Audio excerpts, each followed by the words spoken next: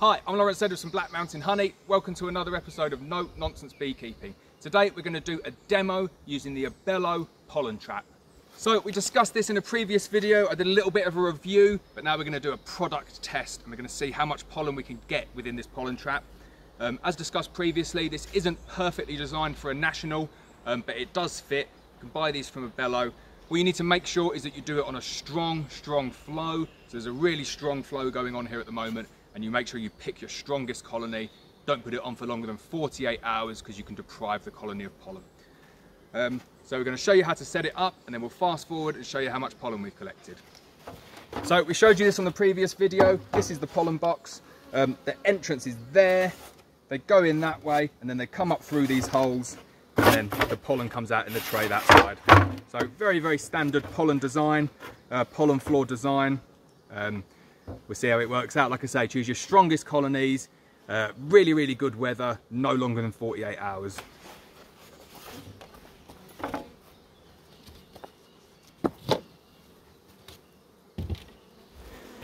So that's the kind of size of colony you want to put this on, filling all of the frames. We're just about to super up on this colony as well.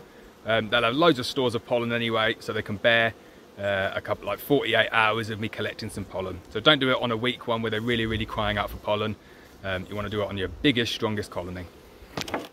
So then all you do, it's very simple.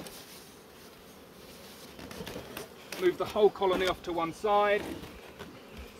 Surprisingly heavy. Put the pollen floor in its place. Make sure that it's completely level, and make sure that this sliding tray is all the way to the left. Otherwise they can get through it. And then you want to take the colony and put that onto the floor.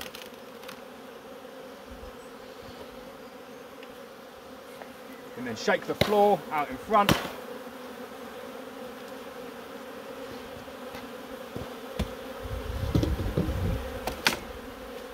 And then we're going to pop a super on here as well, because it's absolutely jam-packed full of bees, this one. So we've got a Swianti super, drawn comb, and then the way that I like to do it is I have 8 or 9 frames per super, and then I just space them randomly by eye, because I want nice, chunky, thick comb.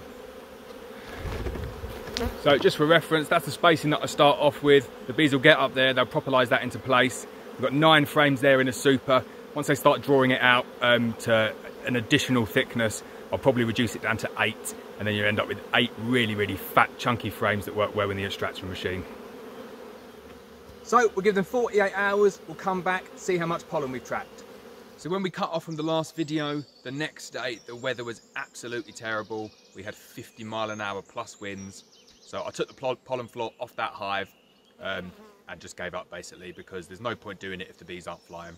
So then 2 days after, the nice weather came back, I put the pollen floor on this hive here. So I chose a really nice strong hive, and that was 24 hours ago. So the pollen floor has been on for 24 hours. The setup was exactly the same, it's just on a different hive. So we're going to go inside now and take a look, and I'm going to show you how much pollen I've collected in 24 hours. So I'm just turning the floor around just so you can see access to the drawer. And then all you do is you pull the drawer out. And amazingly, that is what I've collected in 24 hours from the Advisable pollen trap. Look at all that pollen. I'm quite amazed at that. That's 24 hours worth.